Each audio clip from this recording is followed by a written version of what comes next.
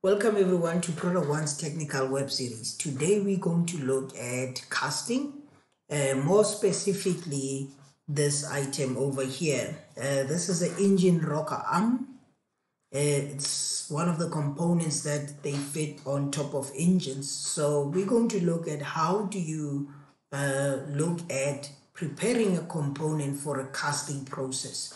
So without wasting any delays, so this is the engine rocker arm that we've just developed.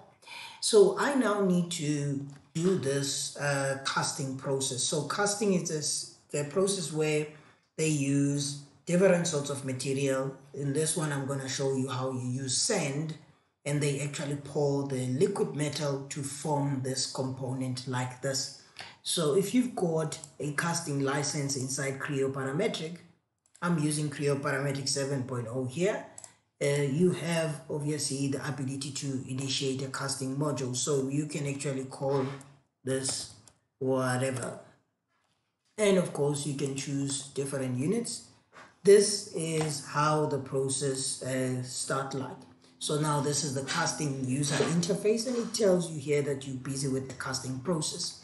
It sort of like guides you in terms of the methodology in which you need to follow. The first thing that you need to do is put in the reference component or the component which you want to cast. And there's an array of options to choose from. For an example, here I can choose to have just one arrangement, and I can tweak the layout to accommodate multiple instances, and I can even choose the actual layout in terms of be it secular, radius, or whatever the case is. In fact, let's choose this one, and I can even show you how I can tweak even the rotational angle. So this is maybe might not be conducive to what I want to do. I can also tweak this and say, how about I rotate that angle maybe a certain number of degrees, for an example. When I preview this, is this what I'm looking for? If the answer is yes, then that's what I have. So now all that I have is these reference components. Now immediately from here, I can now generate my stock model, or other people refer to this as a workpiece. So this is that metal that I'm going to cut in half to simulate the both ends of my casting. So of course I can modify the sizes in this.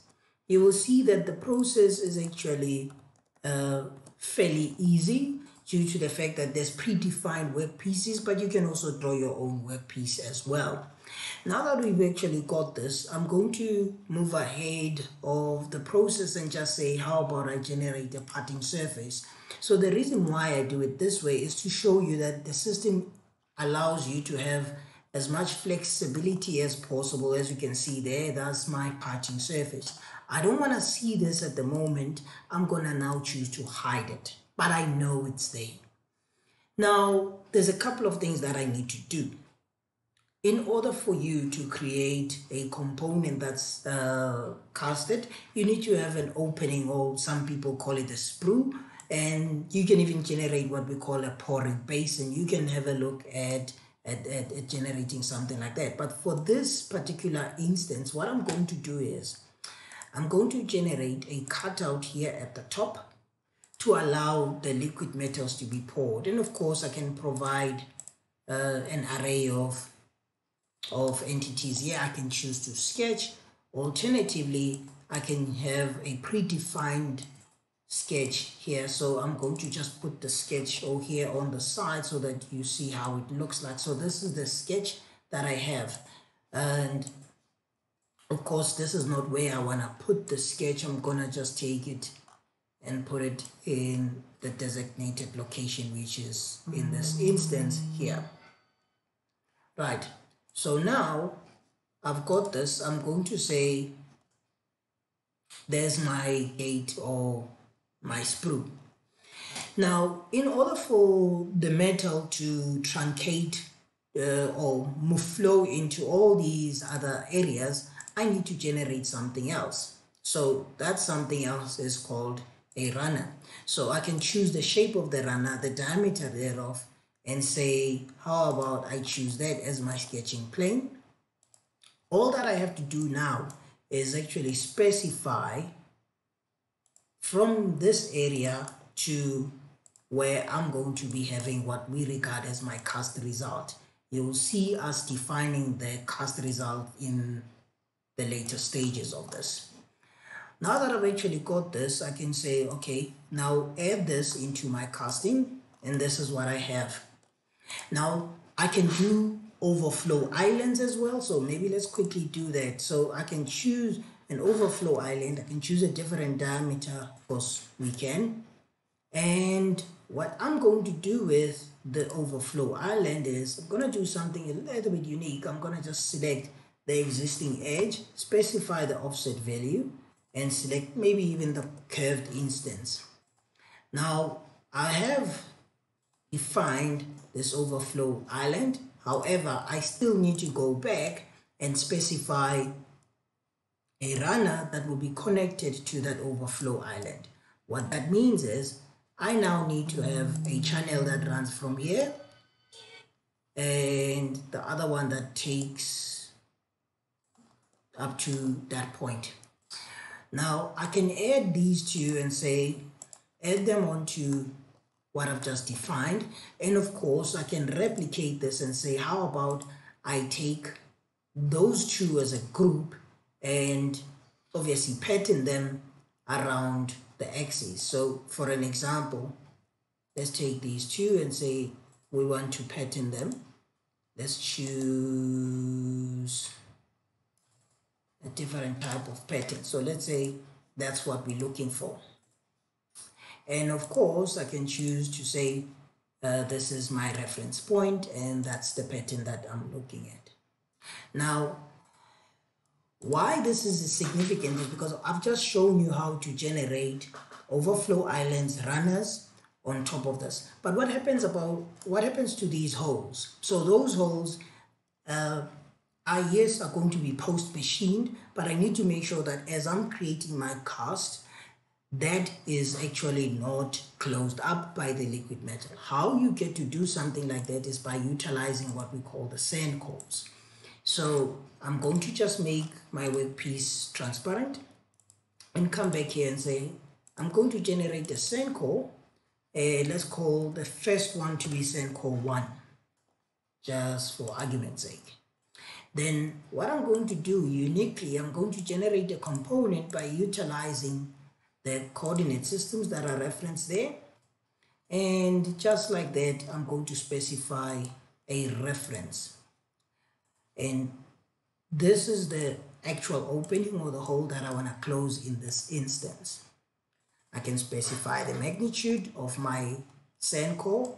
Of course it needs to be on both sides, and that's what I have, and that's how it looks like at the moment. Now what I'm going to do is I'm going to add some finer details here. Maybe let's say we're picking a chamfer. So I can say, okay, maybe this is fine. How about we modify, let's say, the angle. Let's make it as 80. So now remember, this is just a normal component, which as you can see, I can replicate to all the other sections where I need it. Now, last but not least, I'm going to repeat exactly the same process. And for this one, it's going to be for that small little hole.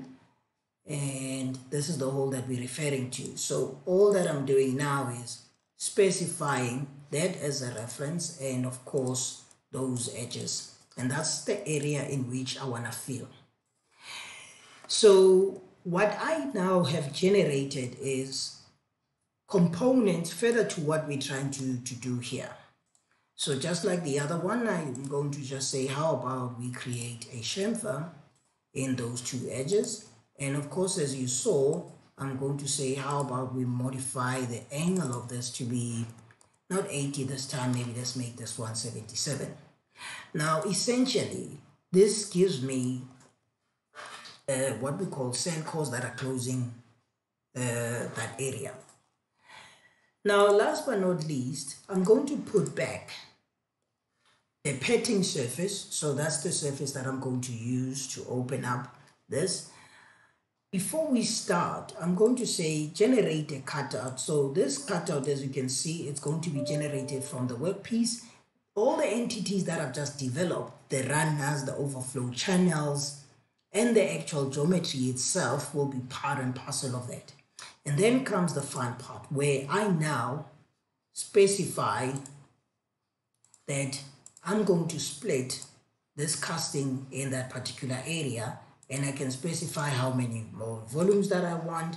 I can even have a preview of it. Oh, that's how it's going to look like. So now that I've actually got my volume, I now need to generate components out of those volumes. So that's essentially what I'm going to do here, where I select those entities, and just like that, I'm having the components. So I'm going to generate what we regard as the cast result, and let's give it a name and call it Bob. Now, as you can see, there's my cast result. All these other entities, I no longer need them. So what I'm referring to here is the reference components. We no longer need them because they've served their purpose. So I can hide those. I can hide the petting surface because I don't need it.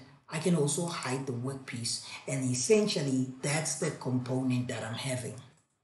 All right. So I can also say, how about I open this mode and see how, or casting rather, the process is similar, of course, hence why you see the confusion here. So I'm going to define the first move. So I've just moved the first portion. So of course there's technical terms on this. There is what we call the drag box and things like that. But just to keep this as less technical as possible, this is essentially what I have. So essentially what I've done here is generated an exploded view that shows the cast result. It shows the bottom and top sandboxes. Now, of course, you can tweak things like the sand calls. Of course, I can say take all of these and maybe move further down and take, let's say, the small ones and take them maybe the opposite direction. So it's generally up to you, and you can color these any way you like, or put, I would call it different material and so forth, and you can even render these as you like. So why is this important is because I have something similar that I've just generated here, where I went as far as generating the wooden patterns. So those are the wooden plates that they use to make this imprint onto the sand, just like when you're playing with sand castles when you were a kid. And of course there's many rules that one needs to observe to say if there's draft angles and things like that. But in a nutshell, that's how you do casting inside Creo Parametric 7.0. If you like the video, please give us a thumbs up. Do not forget to subscribe. Until next time, thank you very much.